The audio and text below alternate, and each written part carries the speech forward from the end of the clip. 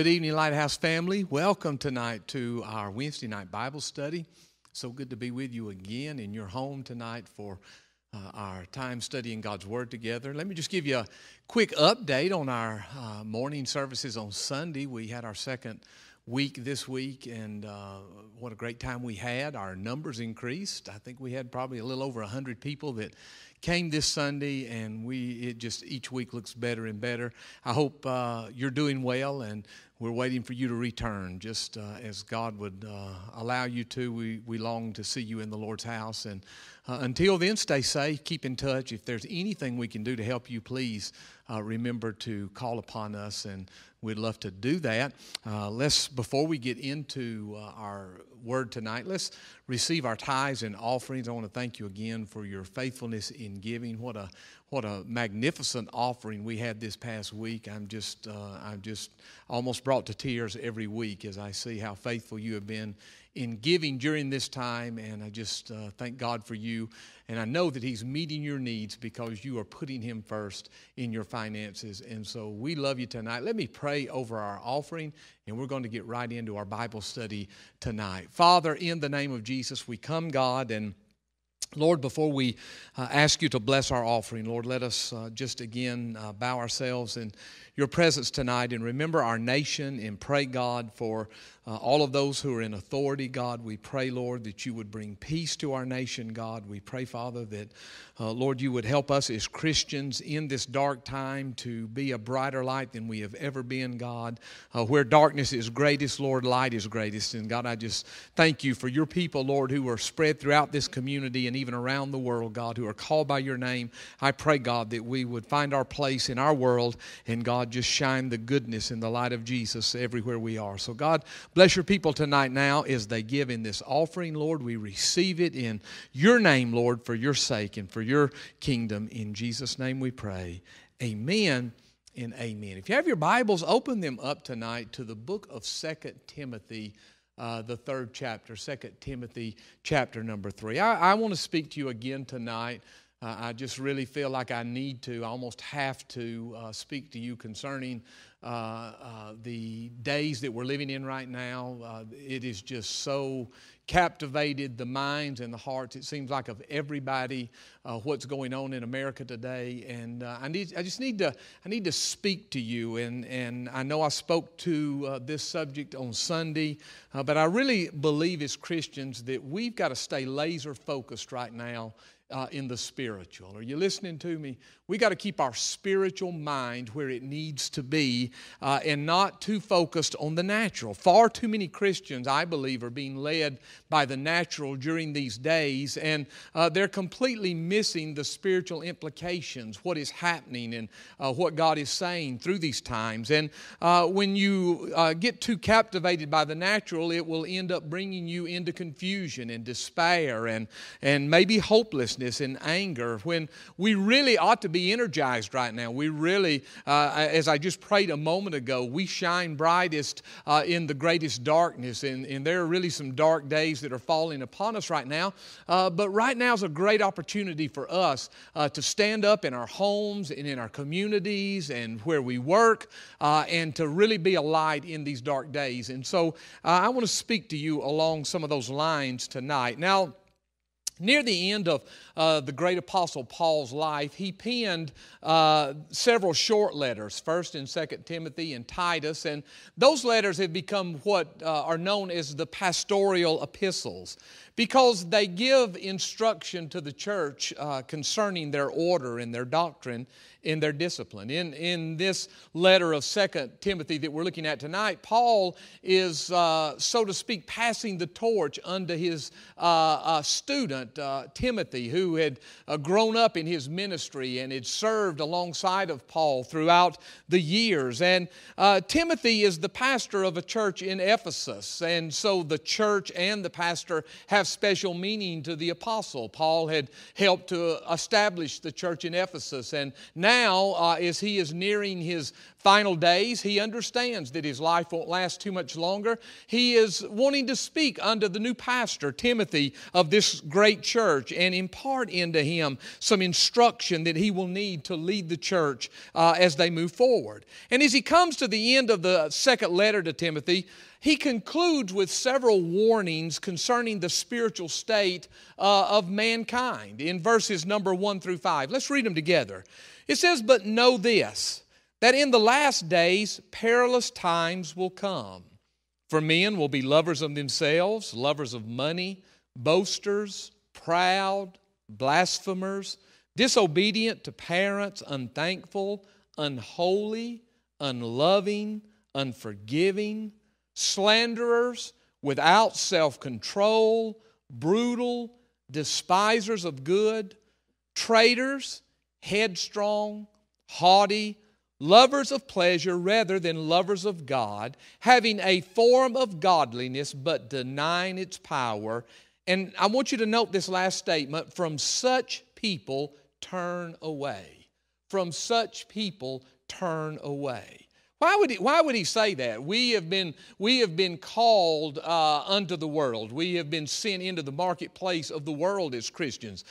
Jesus said, "Go ye into all the world and preach the gospel to every creature." Why would he tell him to turn away? Because this isn't the world. This is the church that he's addressing. And it's so important that you understand. I'm not speaking primarily to the world tonight. The world's not listening to my message. Worldly people probably won't hear this tonight. But you who have tuned in, you are people who love God, you love the Word of God, you are the church of Jesus Christ. And these are the ones Paul was addressing to Peter or to Timothy to be careful of, those that would fall into this type of a lifestyle, these who would turn away from those things which are important to God.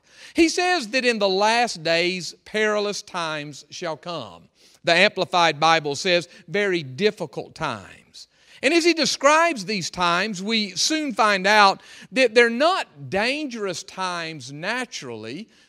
They're dangerous times spiritually. And I want you to think about that for a moment. He's not talking about in the last days persecution will be great, the pain will be great, the suffering will be great. In fact, what it seems to me when you read what he's talking about, you really see a people more at ease, not a people that are in persecution or distress. You see people that are at ease in Zion.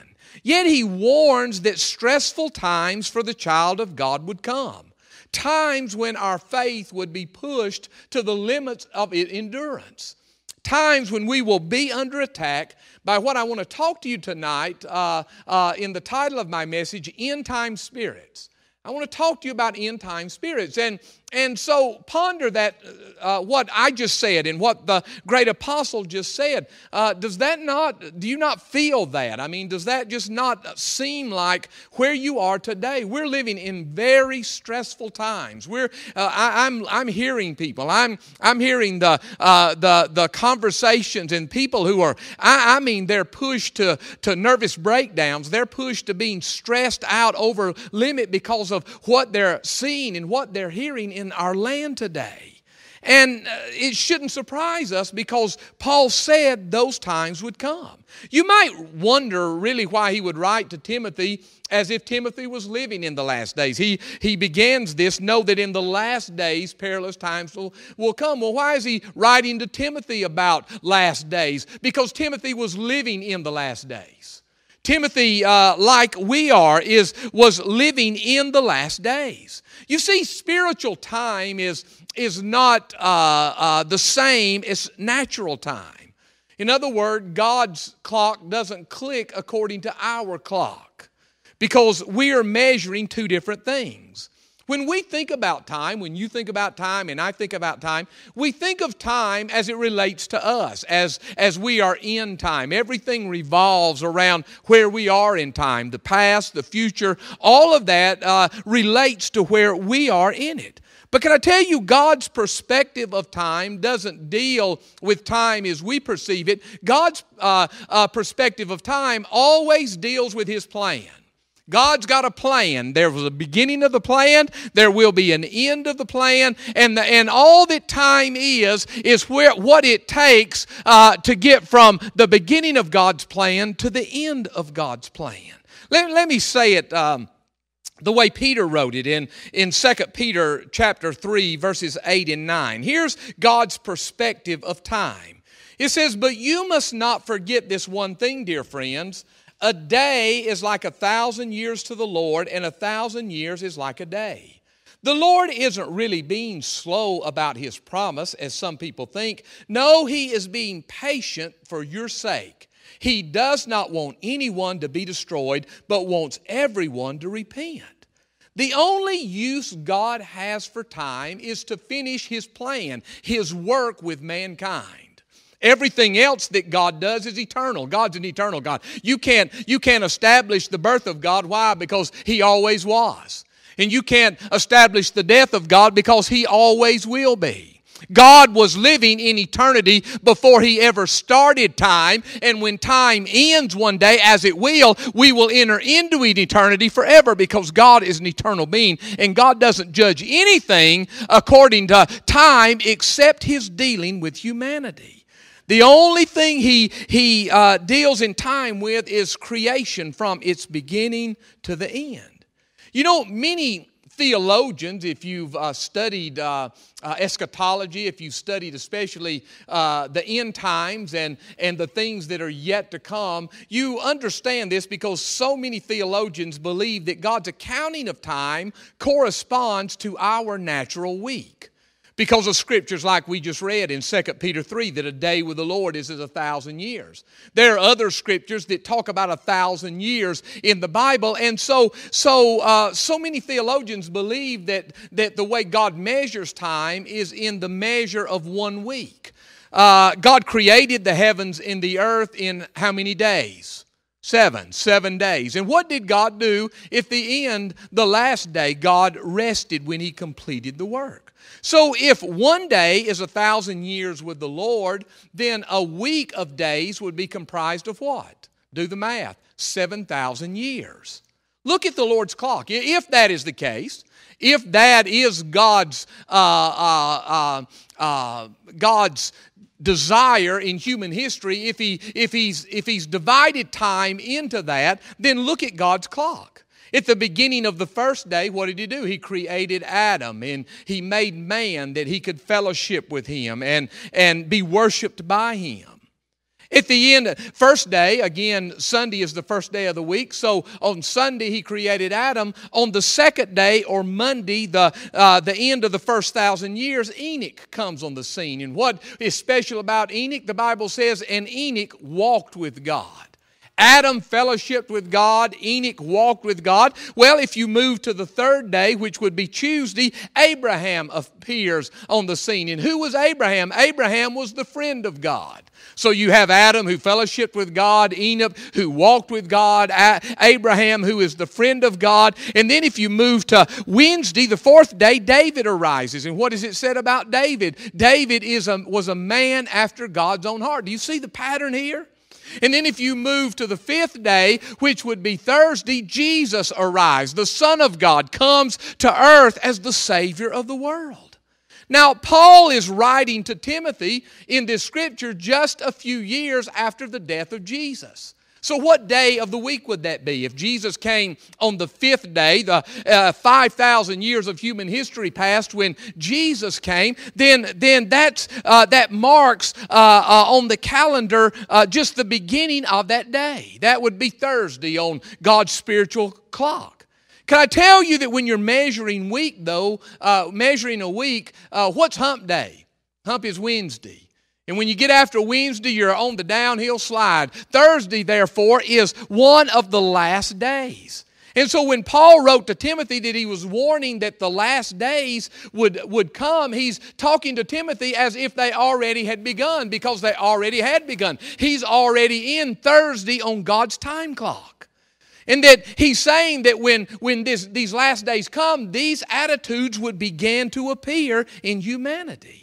But let me finish the week. At the beginning of the sixth day, we come to the time at the end of the Dark Ages and the Protestant Reformation. And it was that time that the gospel began to be spread out of Europe and then to go all over to the uttermost parts of the earth. The Bible was spread through the Protestant Reformation.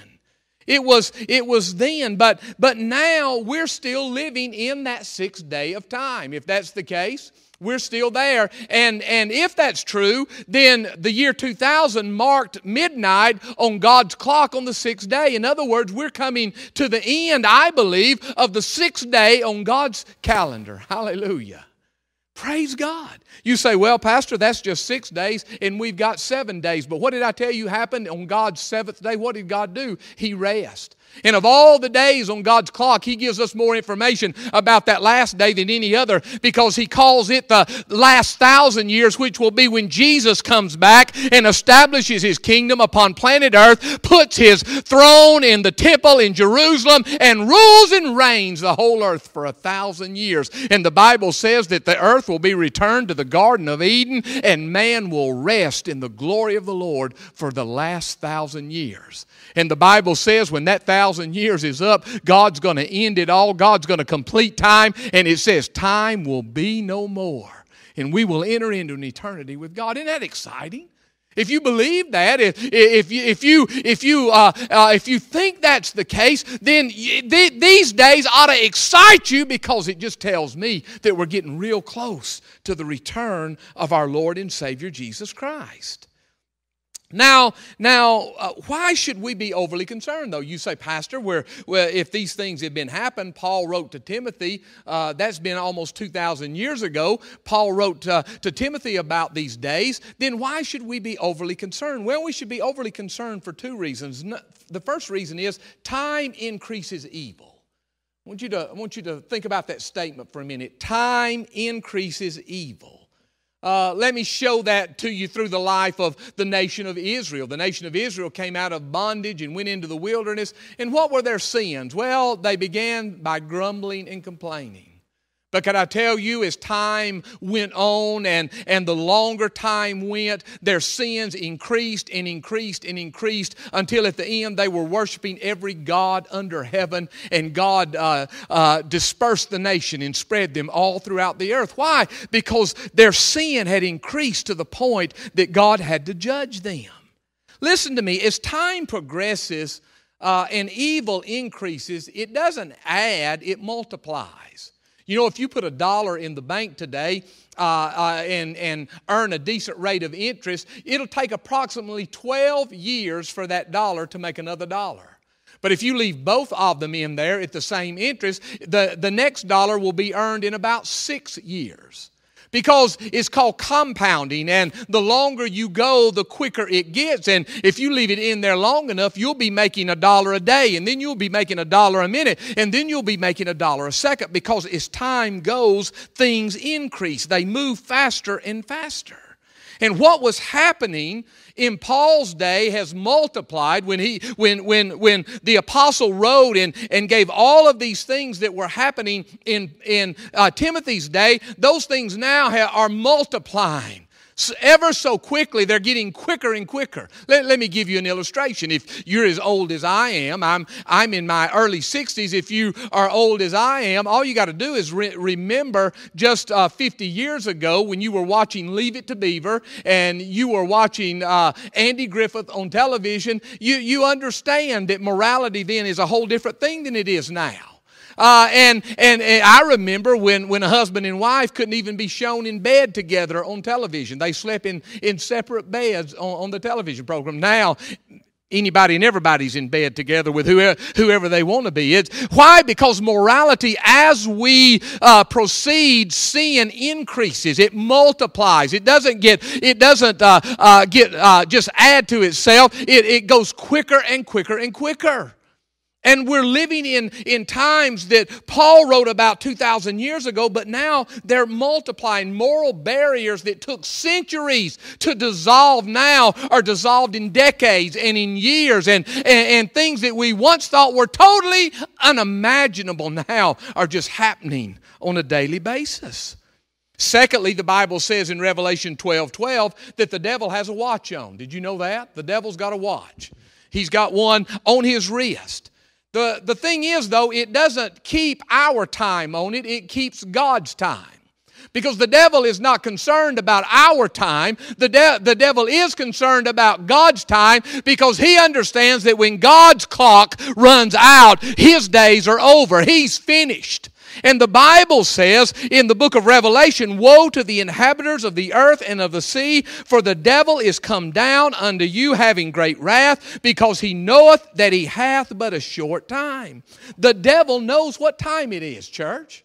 Do you understand that? He's not ignorant of these times. He's not unconcerned about this time. He knows what the time is. He understands what most people have failed to understand, that Jesus is coming soon, and before He comes, He's going to do as much damage to the kingdom of God as He can. We need to be laser focused on that. We need to see what's going on behind all that's going on today in our land. I tell you, there's a devil that's stirring. There's a devil that's moving. There's a devil that is trying to, all of his tricks. He's pulling out everything to defile and delude as many as he can.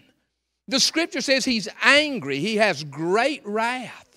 The time element infuriates Satan so that he holds nothing back.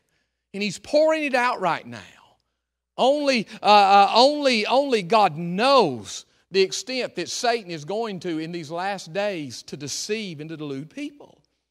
But what I find interesting about this text is that these times that Paul was writing to Timothy about, the times that we're dealing with today, will not be difficult because of the world. He's addressing, remember, the church. They're not going to be difficult because of the world. The world's always been this way. I preach to you Sunday, and listen, there's nothing you can do about sin except cleanse it by the blood of Jesus. The world is in a mess. Worldly people are going to continue to act like worldly people. Sinners are going to continue to act like sinners. They're going to grow worse and worse, the Bible says. But it's not the sinner that we need to be focused on. It's the saint. It's the person listening to me tonight on this camera, because again, I'm not talking to the world. I'm talking to Christians. And I got to get your attention, and I've got to get your focus and my focus upon the Word of God and the truths of God's Word, because the devil is after us to kill, steal, and to destroy. And I tell you, as the church goes, so goes the world. Verse 5 says, "They will act as if they are religious, but they will reject the power that could make them godly." Let me read that one more time. He says they will, after he goes through all of these things, he says they will act as if they are religious, but they will reject the power that could make them godly. For those of you that have been saved for a few years, as I have, let me ask you this. Have you ever seen a more difficult time to be a Christian than the day in which we live? I want you to think about that question. Does it seem to you like it does to me that Christians sometimes have just simply lost their minds? They've certainly lost their focus. They've certainly lost their way. I've known people to backslide all throughout my Christian life, to turn back to the world. But can I tell you today, it's a whole new ball game. It's shocking and amazing what people can do. People who have served God for years. I'm talking about people that you thought were grounded and founded are just turning back to every conceivable evil way. Christians who aren't concerned anymore about honesty or modesty or integrity. Others who come to church and want you to accept their immoral lifestyle. I'm talking about Christians.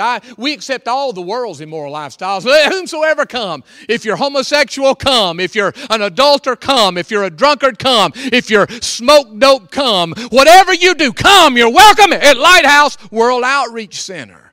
That's for the world, but that's not for you listening to me tonight. I'm talking to Christians. You can't act that way. You can't live that way. Paul said, turn away from people like that. Why? Because if you allow that in, they're going to defile the rest. A little leaven leavens the whole lump. It becomes like a cancer in the body. That's why the church is commanded to correct. The church is commanded to confront its own people. Why? Because if we allow anything and everything, and yet It just seemingly is where we've come to as a world.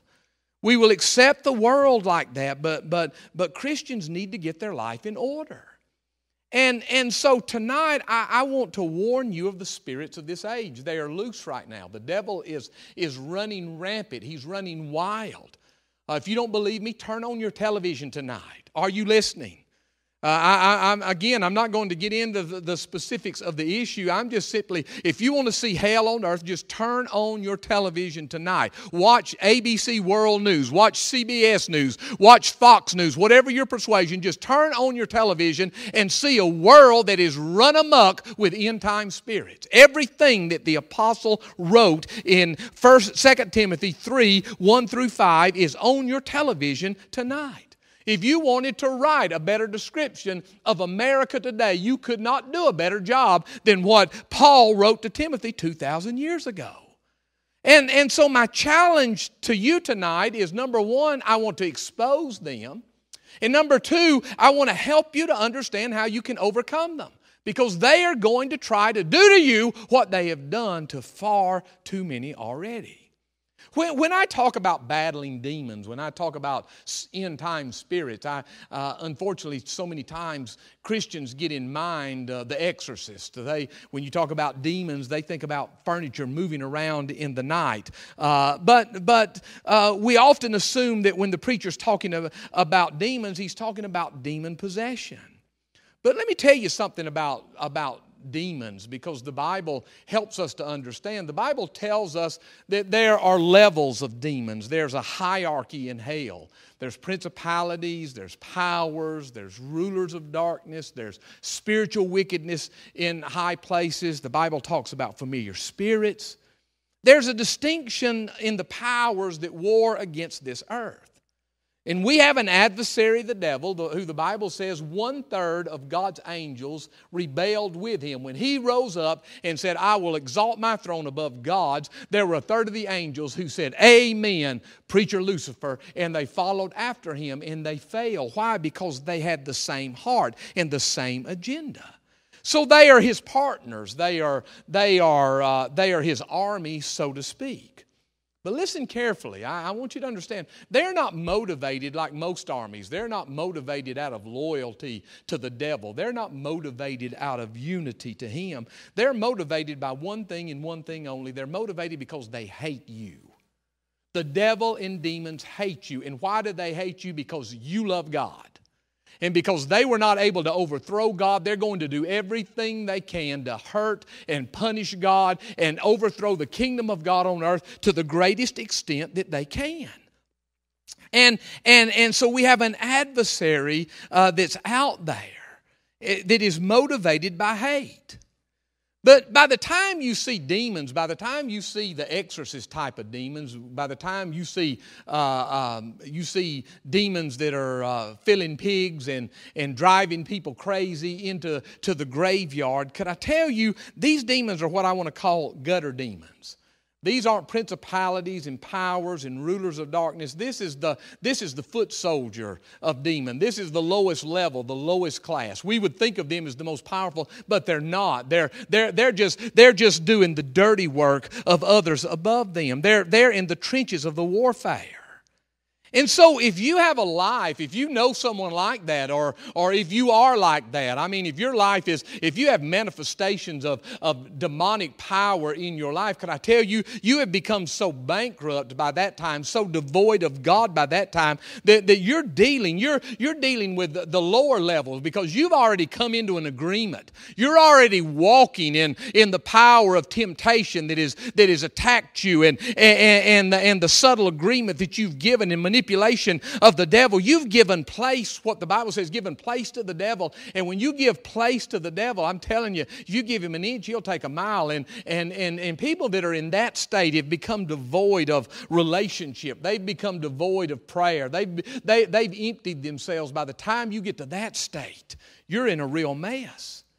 But when I talk about a fight with demon, and I want you to listen to me very carefully. When I talk about the warfare with demonic forces, listen, when you're really in war with a demon, you may not even know it. Are you listening to me? I'm talking to Christians. When you're in warfare with a demonic spirit, you may not even know it unless you're strong spiritually. Unless your heart is focused on God so that you can easily discern the impact of a spirit upon your life. Can I tell you, the most talented demons are those that sound the most like angels. The Bible talks about them. They will come even as angels of light. And when they want to attack you, they don't come in and say boo. They don't come in and shake tables. They come in and do crazy things like that. What they do is they come in and they'll give you a word. Are you listening to me? I'm not against a word, but could I tell you, I've heard far too many words that didn't come from the throne room of God. They came right out of the pits of hell. I'm talking about good intentioned Christians who come to you and they say, the Lord told me, or I got a word for the Lord, or somebody try to give you a word, and it's the most crazy thing you've ever heard. Can I tell you? That didn't come from God. That came right out of the pits of hell. And the reason these demons are so talented is you believed that what they were saying came from God instead of from hell itself. And I'm telling you, it happens all the time. It manifests itself in Christians all the time. Why? Because they've fallen away in their relationship. They've opened a little bit of a door to Satan, and they've come in, and the devil is beginning to impress and touch their lives in such a way that they believe that what he's saying comes from God itself. The world is in deception. The Bible says that they are blinded. The lost people of this world are blinded by the god of this world, lest they should see the glorious light of the gospel and be saved. And so today when I hear, listen, when I hear Christians, when I hear politicians, sometimes when I hear even preachers, listen to me now. When I hear even good-intentioned, good-hearted people, but when they begin to bring to bear in these last days and begin to talk about what's going on and how to solve it and how to resolve it. Listen, if you don't bring God and the devil to bear in the conversation, I'm wondering if you're deluded too.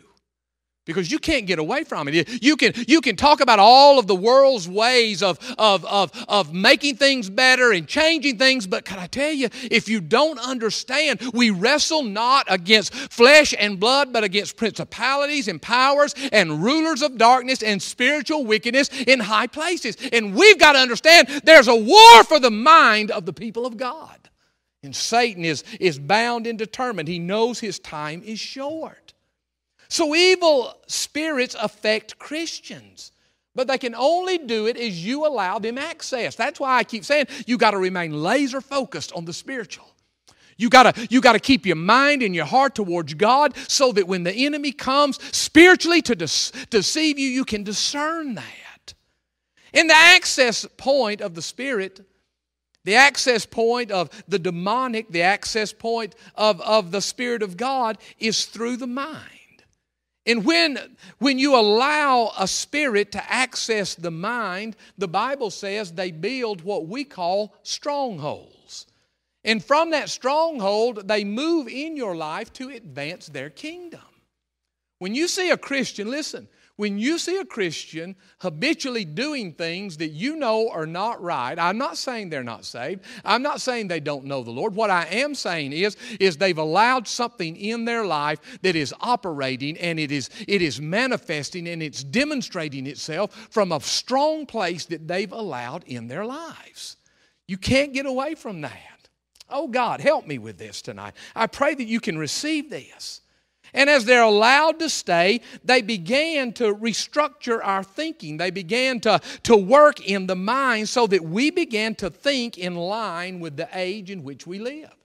We began, in other words, to think along natural terms instead of spiritual terms. We began to think along the terms of the enemy instead of God Himself. Listen, let me give you an example. If you're on social media right now, you can give me a great big amen. If you are a Christian today and you're on social media, I can almost prove this. All you got to just go on there right now. Well, not right now. Give me just a minute. Let me finish my message. But then go on there and just scroll through. And you know what? You know what you're going to see? You're going to see people that you know because you're a Christian and you friended all of these other Christians. Just scroll through and hit on your Christian friends and see what they're posting. You'll find Christians that are posting statements and thoughts and comments by worldly people, blasphemers, people that hate God. And they're relaying those on social media. But at the end of it, they try to bring God into the conversation. They try to mix the blasphemous statements of people that are devoid of God with God Himself. Just right there. You'll see them. They'll post a prayer one day, and the next day they're half naked. Amen. In the post that they show. You'll see Christians. I've just gotten totally off social media until the church started going online, and now I've been online watching our program some and on there, and I remember why I got off. You see post after post of Christians. I'm talking about people I know used to come to church, used to serve God, and they'll try to post something about God, and they hadn't been to church in 6 years, 10 years. They never darken the door, and yet they try to bring, but the problem is the two never shall mix. And they've been deceived, and they've been deluded. And Satan has launched a last day offensive in America. And his offensive is for the mind of men. He wants the mind. If he can get the mind, he's got the rest. Because as a man thinks in his heart, so is he, the Bible says. We are being bombarded on every side today by the mind of men, by demonic forces that are operating through people to speak into our hearts and our minds, to delude us and to deceive us into believing the things that are His. Can I tell you something? Homosexuals don't want their rights. That's just a front. Homosexual people don't want their rights. You know what a homosexual person wants? They want you to agree with them. They want you to have the same mind that they have about homosexuality because they want to be accepted and they want to be received. And it can't be. Why? Because it's against the mind of God. It's against the purpose and the plan of God. Abortionists put all of these commercials on television trying to sway your thoughts about abortion because they want to change your mind. And on, the spirit of the enemy is at work to bring us all into this new truth, the devil's. He wants to expound the devil's thoughts into this world, and as Christians receive that. Listen to me. I spoke to a pastor today, and here's the problem. It was the problem in Paul's day, in Timothy's day, and I think it may be even a greater problem today. The world is not the problem. The church is the problem. The church has become so deluded and so unholy and so unrighteous and so ungodly. We've bought into we think and act and speak like the world does. I'm not talking about everybody, but there's a large majority of people who call themselves Christian. And then we go right back out into the world and we've lost the power. We have no influence. Our words are meaningless. Why? Because our lives are just like the rest of the world's, and we espouse the very messages that Satan has put into the minds and hearts of people. And so the problem is that on throughout this age, the devil is at work trying to push a new truth. That's why I preach Sunday, truth matters, because the only thing that really does matter is truth. Not the devil's truth or your truth or my truth, it's God's truth. God's truth matters. It's the only thing that does matter. That's why the central battlefield today in America is public school. Why? Because the easiest way to train a mind is to get it while it's early, to impart and to speak into the hearts and minds of children, because as you speak into them as a child, it's very hard to unwind that. And they're so easily molded, and television plays a part in that, and media plays a part in that, and Hollywood plays a part in that, and on. Satan is speaking. End-time spirits are at work today to delude and to destroy the minds even of the people of God. Can I tell you that's why God gave you the Bible that's in your lap? Because God wants to do the same thing. God wants to change your mind. God wants, through the Word of God, to wash the mind of man and to help you to think in line with the Word of God. That's why we're to study the Word. That's why we're to eat the Word. That's why we're to love the Word. That's why we're to memorize the Word. We're to discern the Word, because the Word is the only thing that will change a man's heart and mind. So the question that we have to answer is, who has our mind? Does the Spirit of the living God have our mind? Are we focused? Remember, I told you I want to get you laser focused. Where's your focus right now? Is your focus on God, the things of God? Are you so wrapped up in all of the stuff that's going on television? You're trying to make your stand on this issue or that issue. Listen, get the mind of Christ and then go into the world where all of these other people are confused and shine a light of the Word of God that will dispel the darkness. If they're blinded, they've been blinded by the God of this world, lest they should see the glorious light of the gospel and be saved. How shall they see unless there be a preacher? And how shall he preach unless he be sent? We've got to renew our minds with God's Word and go out into where people are and change the world and make a difference in the world. So who has your mind? Well, let's just discern it real quick. And I won't be but just another few minutes, but let's discern it from this scripture. Where is your mind? Well, Paul gives us a real clear understanding in this scripture. The first thing he talks about flows out of this term, lovers of themselves. Lovers of themselves. And can I say, this is the basic sin of humanity, the love of self, self-love. Do you know what love of self is? And I'm not saying that you don't love self, but I'm saying that you love self more than God. Because when you do that, and how do you know that you love, I love God? Well, who gets first? Do you get first or does God get first? Who gets first of your time? Who gets first of your money? Who gets first of your service? Who gets first when there's an objection between you and God? Who gets preeminence? If it's not God, it's self. And self-love is nothing more than idolatry. In fact, it's the vilest form of idolatry. Because it deprives God of the worship that's due unto His name, because you worship yourself rather than God. And it places a rival God upon the throne of your life. When this condition grips the church, it will be much more widely exhibited in the world. In other words, when the church comes to the place where we, like the world, give ourselves preeminence, then that only influences the world in their way, in their desire to do the same. We're known today as a me society. Why? Because everything focuses on me. It focuses on my rights and my desires and my goals and my things. But can I tell you, that's not the Word of God.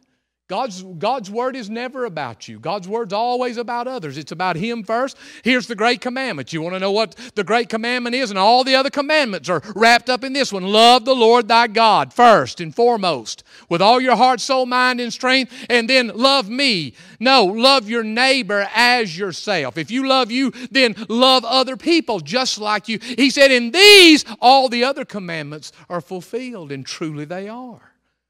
But everything flows out of this first statement that Paul makes, because people are lovers of themselves. Look on television. It won't be hard to find out. It won't be hard to see. Who do people love? They love them. They love their opinions. They love their ways. They love themselves. And it's against the very nature of God in us to love ourselves first. Out of this flows all the other things in the list. He says lovers of self, and then covetous. Covetous means a strong desire to have that which belongs to another. That in itself leads to many other sins: theft, looting, adultery, even murder. All of these things come out of a covetous heart. Then he says boasters. Boasters are those in love with themselves. People, when you're in love with yourself, people will boast of their views, of their opinions, while being contemptuous of others. God forbid you dare have an opinion that's different than anybody else's. They will shout you down. They will deride you and derail you and mock you. Why? Because their opinion is so high and so lifted up that they're the only ones that can have one. That leads to pride, proud. Self-loving people become arrogant, stuck up. They think themselves better than others, more deserving of life's benefits. Can I tell you that racism, if racism is a problem, racism is a result of a prideful heart, a pride that exalts itself and believes itself better than others. Then he said blasphemers. The word there means to speak evil of others. How many blasphemers have you heard talk today? How many of you have you listened to on the television or on social media? But it's not only others that they blaspheme, it's God Himself. And you say, well, I haven't heard anybody say anything about God. Can I tell you, whenever you have an opinion that contradicts and goes against the very word and the will of God, can I tell you, you've just blasphemed God out of your own mouth?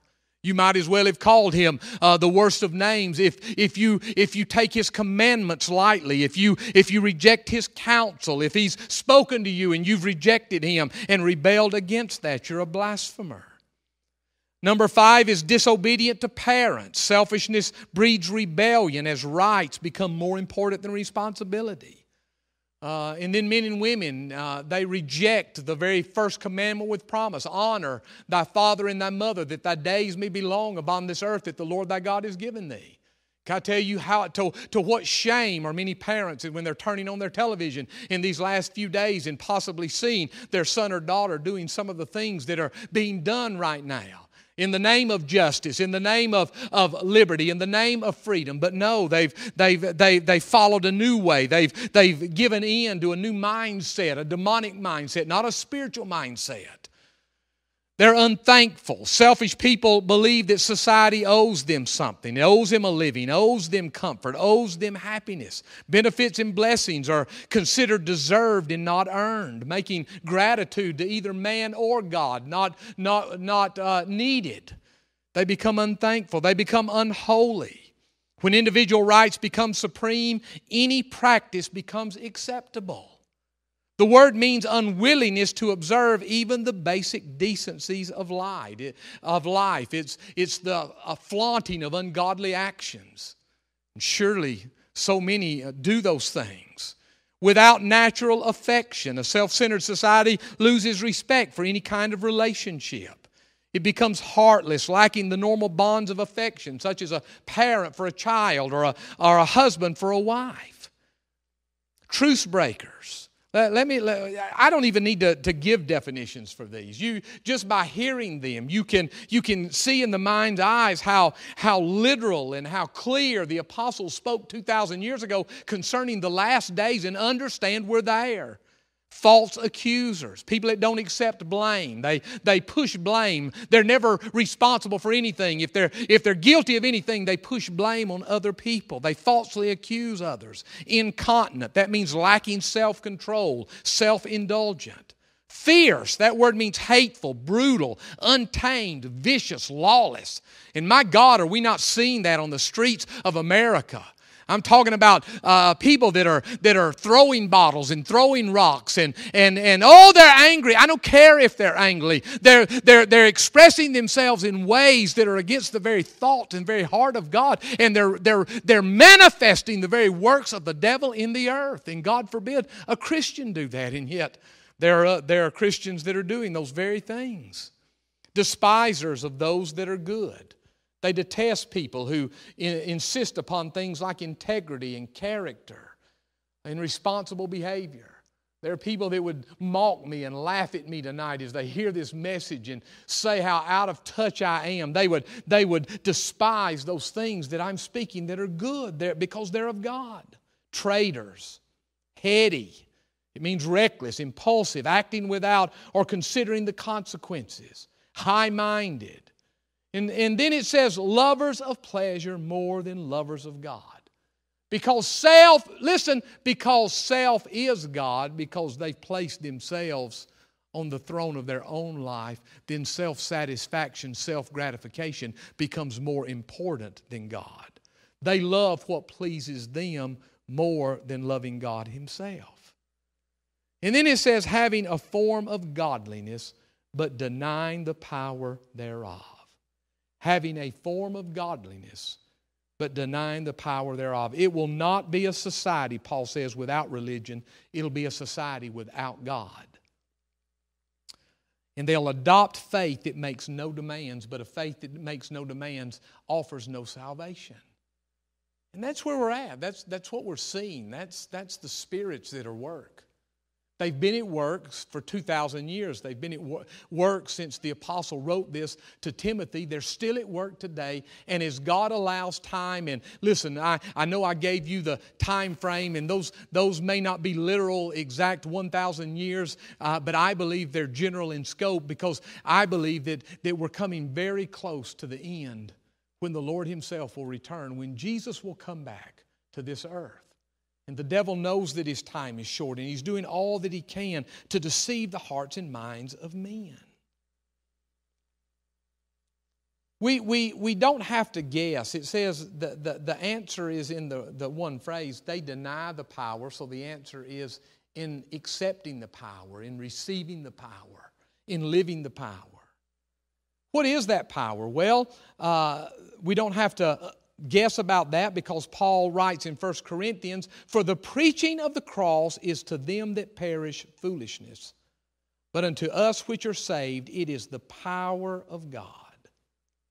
When you allow the cross of Jesus Christ to have an effect upon your life, can I tell you, when you bow at that cross and you lay down your life at that cross and you yield yourself to the Lord Jesus Christ and allow that cross to have its effect in your life, it becomes the very power of God in you. The word of the cross is that which puts to death the natural life. That's what the cross does. When someone was put on a cross, they died to themselves.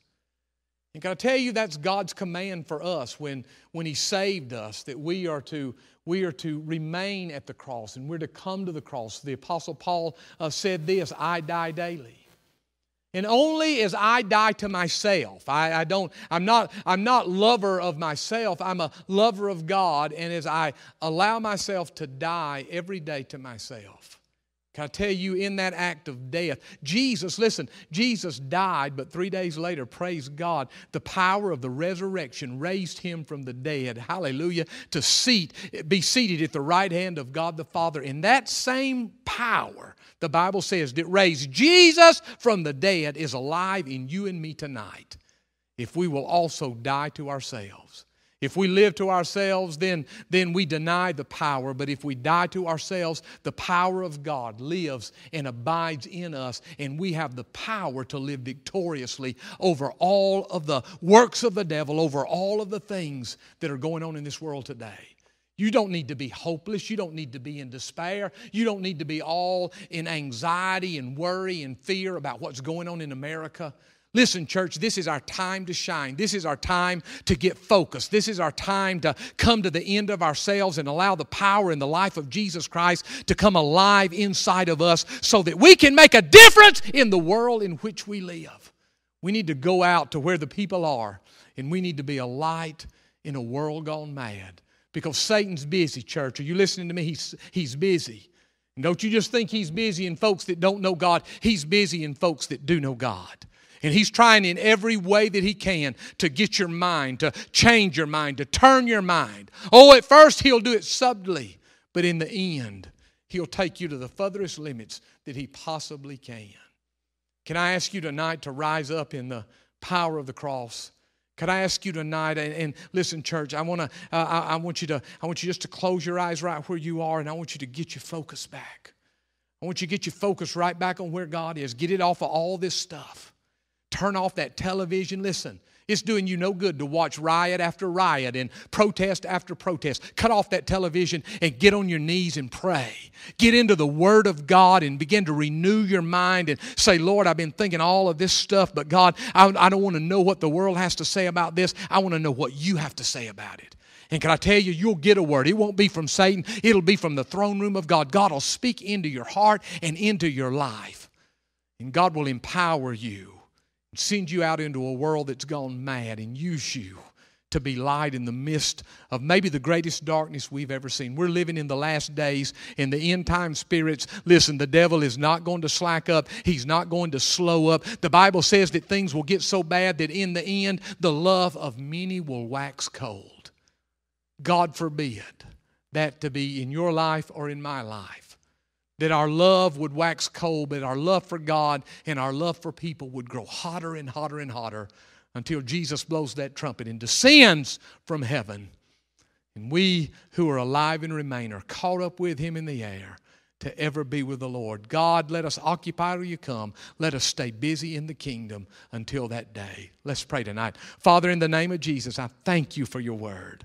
God, I recognize and I understand that, God, we have a real enemy, God, that is at work in this world today. But God, I thank You, greater is He that is in us than he that is in the world. God, we don't have to fear, we don't have to worry, we don't have to live in anxiety and be hopeless in these days. But oh God, let us rise to the occasion. Let us put on the mind of Christ and the heart of God. Let us die to ourselves and be resurrected in power so that we could speak Your word to a world gone mad. We love You tonight, God. We're grateful to You, Lord. God, we give You all the praise and all the glory and all the honor. In Jesus' mighty name we ask it. Amen and amen. God bless you, Lighthouse. Thank you for tuning in tonight. We love you. I hope to see you Sunday, but if not, it won't be long. God bless you.